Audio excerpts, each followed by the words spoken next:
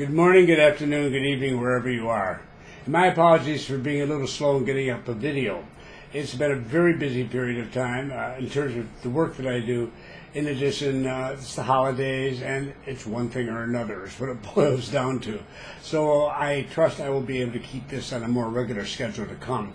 But I wanted to at least do a short one now to let you know I haven't forgotten you. I have quite a few messages coming in by email asking questions about where they go, what to do, and so forth. People are headed down this way from the north as the winter weather takes its toll. Now, I can't really tell you where to go because that's really up to you, but I can make a few suggestions at least as to how you get started from what I have seen and heard from members in recent months. One thing to keep in mind is that Panama has become extraordinarily popular as a destination. It's also a major hub for all of Latin America. The result is that the traffic at the airport is just really much heavier than it's been in the past. Now, the airport's been expanded, I guess, maybe 3 times since I was here first in 2004. We are in the process of building a very, very nice and very large second terminal, which is going to make a big impact and really reduce a lot of the pressure right at the moment. But that's not going to be ready until 2018. So as a result, we just have to get through this period. It's often not a problem. Won't be any different than you find anywhere else. But sometimes you can arrive when a lot of planes arrive because of this traffic, and as a result, you stand longer in lines at immigration or in picking up luggage. It's not ridiculous. It's not horrible. It's just very irritating to have to wait. And yet, that's the price we pay for being as popular as we are down here. Bear with us. It's going to eventually get better. Although the interesting part is no sooner do we get this second terminal set up, then we have to worry about the next one. And so planning for the third terminal has already begun. So it just gives you an idea of how much of a hub we really are, and how we continue to attract large numbers of people like yourselves from all over the world. In any event, once you get in, keep in mind that we're going to be eventually having our second metro line up. Our first metro line has been a huge success here. The second one is under construction, about 30% done, and I am pleased to say it will include a station right at the airport between the old and new terminal, so people can get off the plane if they want. They can get on the metro and go into town. It saves time. It can save you money because it's bound to be a lot cheaper than a cab and so forth. So there are many different things underway now that are going to make life a lot easier in the future. Don't let this slow you down now, though. Just keep it in mind that, well, you're in a popular place. Another item, I occasionally get people who write me and they have outlined an itinerary for me every single day they're in Panama for 2 weeks. The different towns and cities they're going to visit, the places they plan to stay, and everything else. I encourage people not to do that. I mean, well, you can, and if that's your style, that's your style. More power to you. However, it's so common here, and I've mentioned it many times in videos and things I've written, that people who come down for the first time, often within 24 or 48 hours, they start changing their itinerary. You walk into a hotel and you finally get your stuff put away and whatever. You go down to the lobby. Very likely going to be half a dozen other expats like you who are here and visiting as well. Some of them will have come back from visits to different places. They usually are chatty types, and you can talk to them. You may hear about things you hadn't heard about before. You run into people pretty much everywhere. And if you're friendly, cheerful, smile, and you can approach people who look to you as if they may be expats living here and inquire. And if they are, they're likely to be happy if they've got a moment to talk to you about what their experiences are and what they might look at if they were here for the first time. So this happens. I don't have to suggest it to people. It just happens. And the result is 24, 40 hours later, they are working hard trying to cancel all those reservations that they've made all over the country because they've changed their minds. So the fact of the matter is, it's better not to worry about that. Now, I do encourage you, if you've got the time, it fits in the budget, to spend at least 2 or 3 days here in Panama City. Now, some people come specifically to look at the city, and they're going to be here longer, but others come to look out in the countryside. I said, well, take a little time here, because you're going to meet a lot of people and you get a lot of information while you're in the city. Plus, the city has a lot to see, and it can be fun.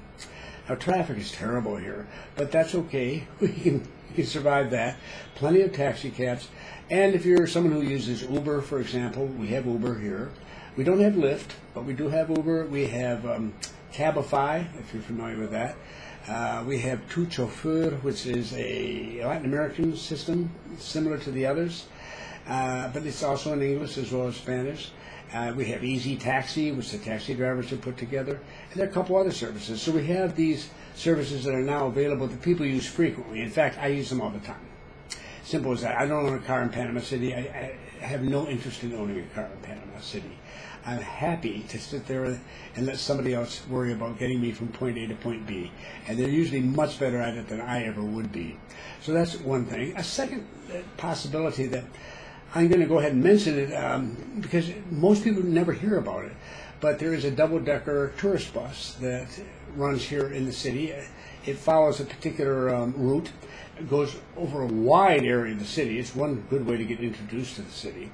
And it has stops at various locations. And it's called a hop-on, hop-off bus because you can get off anywhere. You can wander around for 20 minutes or an hour and a half or whatever you want. Then you come back to the stop. They'll have regular pickups there. And the next bus that comes along, you hop on. You go on to the next thing you want to look at and so forth.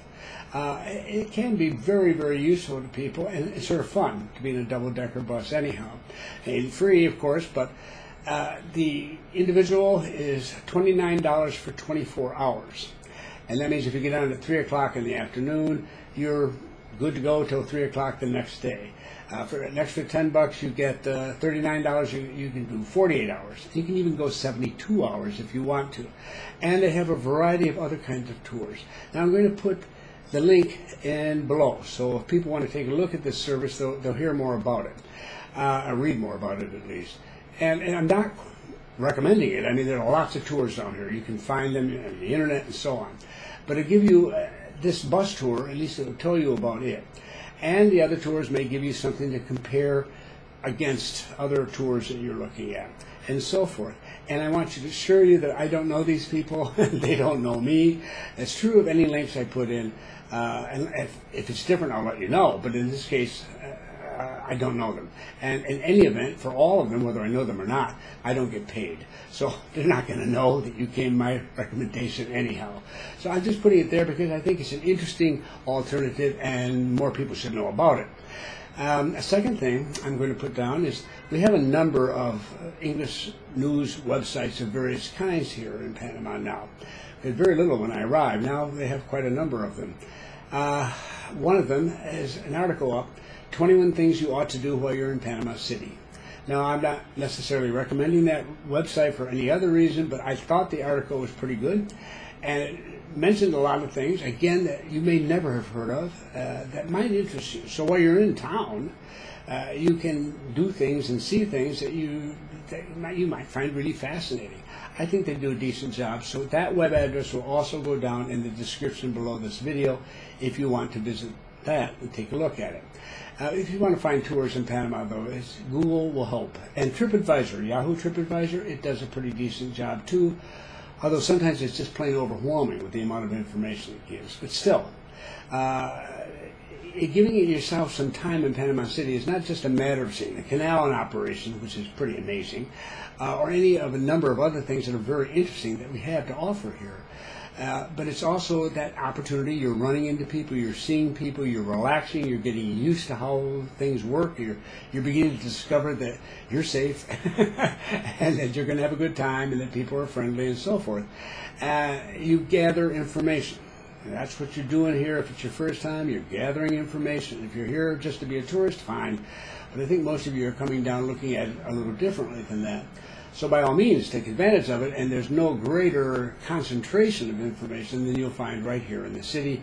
And that includes information about the countryside and rural areas, because people coming in constantly, and as I say, people at hotels, restaurants, so forth, who are looking also just like you and have visited different parts of the country and can share their ideas and attitudes. I think this is so much more valuable than any website, talking to people. So if you're not shy, even if you are shy, don't be. Just ask people and be polite, smile, and you can get an awful lot of information that way. So I do strongly encourage that you think in these terms. We're having good weather. I forget sometimes what it's like up north, whether that's in Germany or whether that's in Japan or whether that's the United States or somewhere else. We are definitely in great shape, and we're doing just fine down here. It's a very, very busy country. There's a lot going on. There's always things going on here. I'm going to be talking more about that in another video, probably the next one I do, because I'm preparing a report from Panama that I share with people at the Retirement Wave site. And I'll let you know about it too, so if you want it, you can get it as well. You don't have to join anything to get it.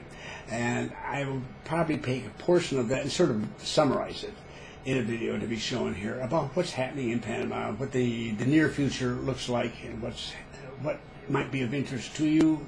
And I love to share it. And I think there's a considerable amount of stuff that is interesting. I hope so. You make the decision on that. So for the moment, I want to thank you for your patience in waiting for this.